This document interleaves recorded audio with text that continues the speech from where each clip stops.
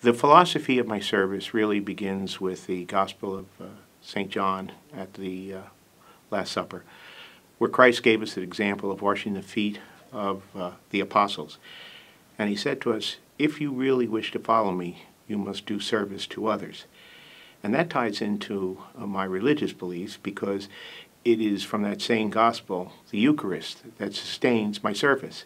So I see my involvement each day in the Eucharist as sustaining the involvement and service that I provide within the community. And I dare say that's the philosophy that drives a lot of the projects within our club.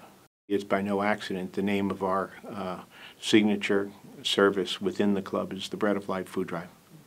And the Bread of Life Food Drive has such a significance to us because it is a food drive that we do each year in the spring, have done for 22 years. And we do it in the springtime purely by accident. We were asked by Father Malloy in 1992 to begin a service project and give a gift back to a community on the 150th anniversary of the university. So with the luck of the Irish, we just picked the food drive and did it during the spring when Father asked us. The reaction was overwhelming from organizations who received food from us. And the food, they said, came at a critical time because everybody has food drives at Christmas and Thanksgiving. Then the light went off in our head, too, that if we're going to sustain this program, probably we've been given some message by God, because we are doing it at the exact time in Christianity that we, with Holy Thursday, celebrate the Eucharist. But in our Judeo-Christian, we also recognize that in Passover, where there is manna from heaven that is coming in. So it has helped us to serve as an identity of our food drive with our Christian belief, but it is also our Judeo-Christian belief. We've engaged many Jewish organizations and non-Catholic groups within the Staten Island community in the food drive. But I think another sign of the Eucharist is the unity that it brings to people. So if we are uniting the Staten Island community in service, we are doing it with the symbol of the Eucharist. A lot of times when we read in the Gospel and Jesus calls us to discipleship, it's not an easy call, because it's a call to service. But we have within looking at Christ our Savior himself, the whole example of service. He gives us in his life and through the Eucharist the service. So I've been able to comfort myself in my professional and personal life. And for anyone listening to this, if you're a parent, you know what it is to be able to give. And you set the example, but you also have to be total in your commitment to your partner, in your marriage, and to your children. So I think having a sense of service and applying it to all aspects of your life, not saying it's just one or two parts of my life. It is all my life. That philosophy has helped me.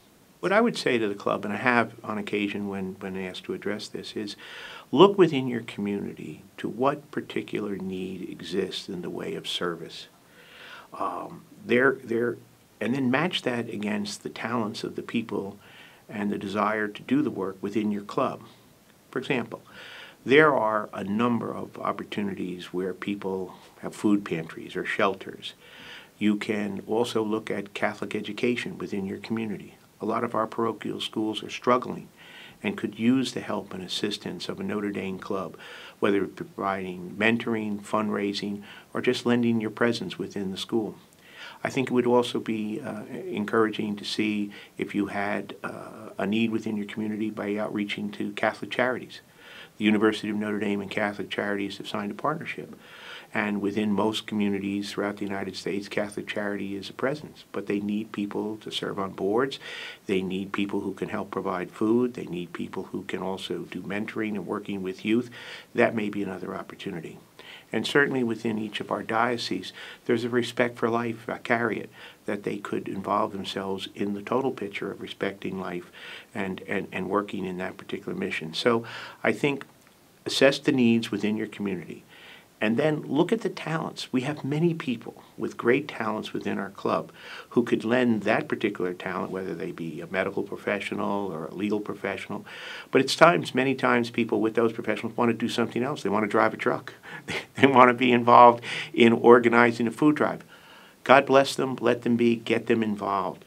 That would be the thing, but you have to assess the needs first. And the groups that I mentioned before in the areas of targets would probably bear some fruit in trying to engage how your club can be most effective in serving the community. For the community and also for the club, I think what you do is you build a spirit of community and a sense of camaraderie, another one of our C's for the Notre Dame 6 C's, within your club by doing service.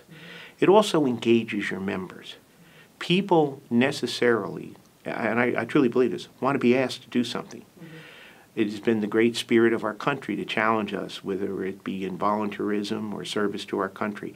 If people are asked and they are given the right plan and program, they can do it.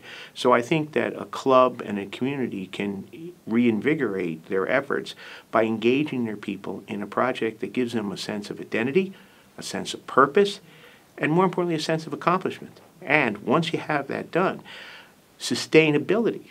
Because once you have a program that's been successful and the members of your club are proud of the efforts that they have undertaken to make it succeed, then they're going to want to do it again and again and again. And what they'll also want to do is regenerate more efforts by attracting more people, Notre Dame alums, Subway alums, parents of Notre Dame students within our projects. And it also, by doing this, gives you an outlet to the organizations that you're serving. And they, in turn, will appreciate what the service is. And that feeling of appreciation from people you help is very rewarding.